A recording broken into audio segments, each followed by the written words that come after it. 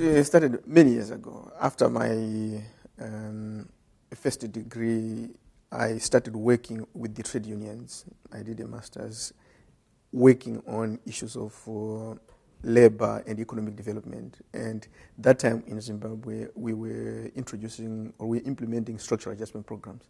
It is from that background that I developed an interest in both employment issues and resource distribution within the country. And then it just built on and on like that. In Namibia, the main things that are happening now are that the government has been trying to reduce the level of inequality within the country. If you look at what they inherited at independence in 1990, very highly unequal society, and this could have been between rural and urban or between different ethnic groups. They've come up with some development programs where the main target is reducing inequality as well as reducing the level of poverty over time. So those are some of the issues that we are looking at, including the distribution of access to resources as well. Is quite topical now, particularly access to land as a way of trying to empower the people who were initially marginalized from accessing it.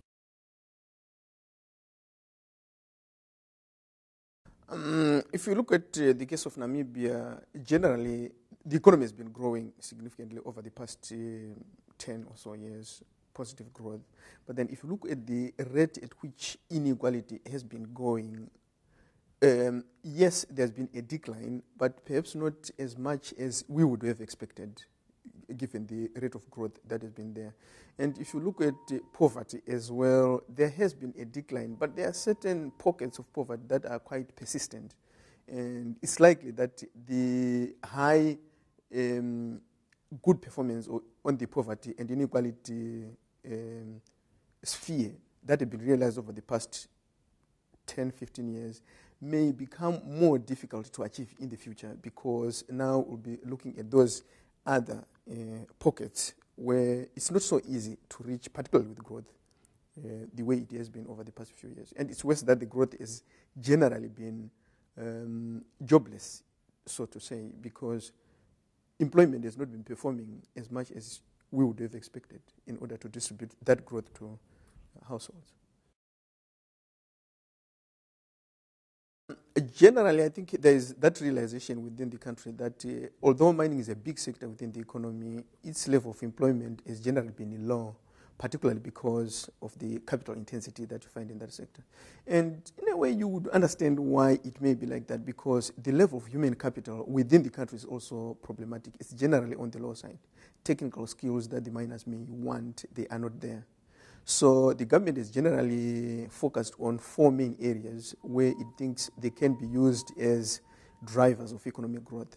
If you look at, drivers of employment, they talk of the tourism sector, they talk of agriculture, then they also talk of manufacturing and transport and logistics as areas where there is comparative advantage that the country can exploit to try and grow the level of employment. What we've been trying to understand is how the government can deal with the level of poverty within the country. And the main or the flagship social assistance that you get there is the old people's pensions. That pension is given to individuals who are 60 years and above. And the main intention being to reduce poverty among that group, because the retirement age is at 60. So what we are finding is generally it does help reduce poverty in those households, but not to the extent that it would have had if the other sections of the economy were doing well. You'll find that in some households, that pension is the main source of income. And it's spread thinly across a lot of people, and it will not as much reduce poverty. But relative to other sources of income within households, we realize it does have a positive impact on inequality. And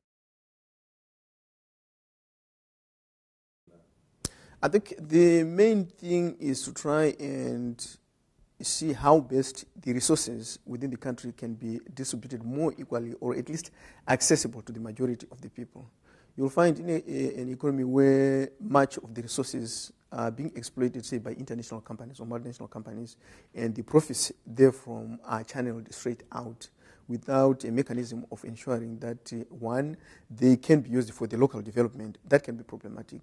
And two, if there is no way of beneficiating resources that are earned within, that are produced within the country, and in the process create jobs, that can also be a problem. So I hope other countries will learn that there may be need not only to harness the resources to finance development within the country, but also to increase the level of beneficiation of the resources so that more jobs are created, and then the value chain will be such that more people get in and they at least get a share of the resources in that country.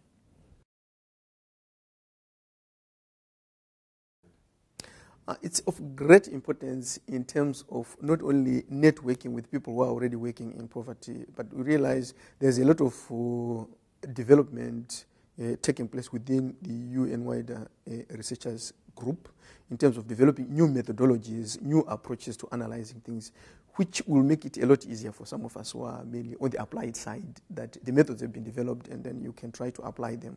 So networking becomes a very important source of personal growth in terms of research.